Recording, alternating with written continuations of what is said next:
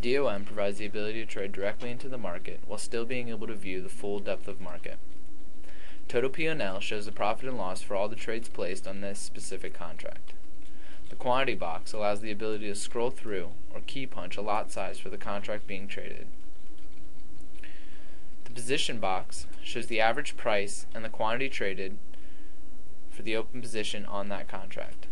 The black arrow to the left or right of the price in the gray column shows the price the position entered into the market.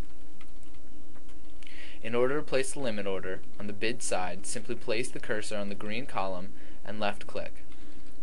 In order to place a stop order on the bid side, place the cursor above the market and right click. These rules apply for the opposite side as well. To increase or decrease the quantity of a working or held order, left click on the order in the white column and select the desired quantity from the quantity table.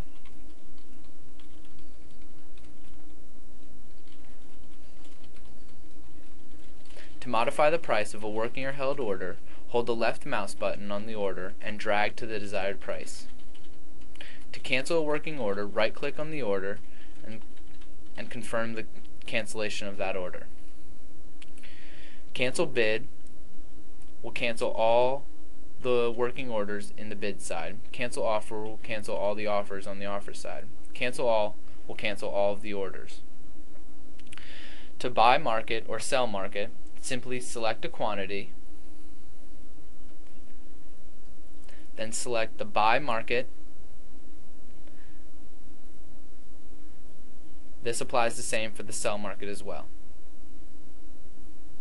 To exit the market and cancel all working orders, select the Exit at Market and CXL. This will flatten your position and cancel all working orders. To reverse your order, select the Reverse and Cancel. This will reverse your order and cancel all working orders.